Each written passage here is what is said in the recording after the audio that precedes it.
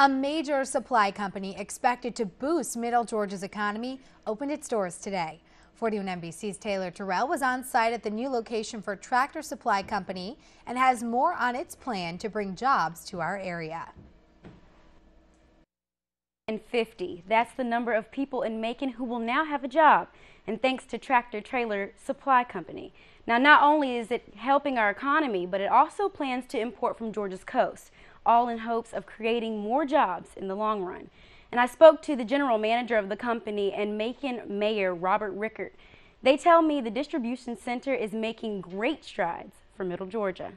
Tractor Supply Company made its debut to more than 400 people, including new employees, managers, and Macon's royalty. Vice President Bob Churchill says the major tool and supply company made the right choice by building in Macon. You know, the area in Macon, we felt the people, the workforce that was here and available to us was a very strong component in our decision-making process.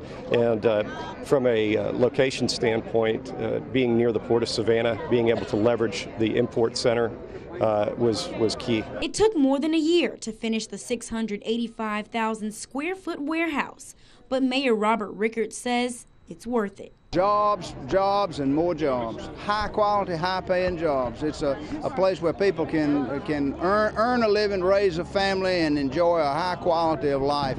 And this is proof that Macon has what it takes to offer to attract companies with the prestige, the national presence, and the promise of a Tractor Supply Company.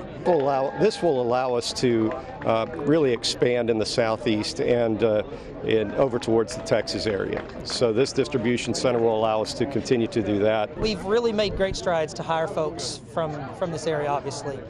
We're 275 employees today.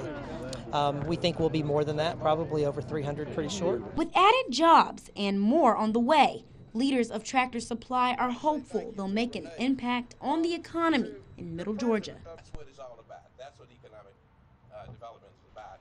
Tractor Supply opens its doors officially on Monday. Now, for more information on the company, visit our website. That's 41nbc.com after the show.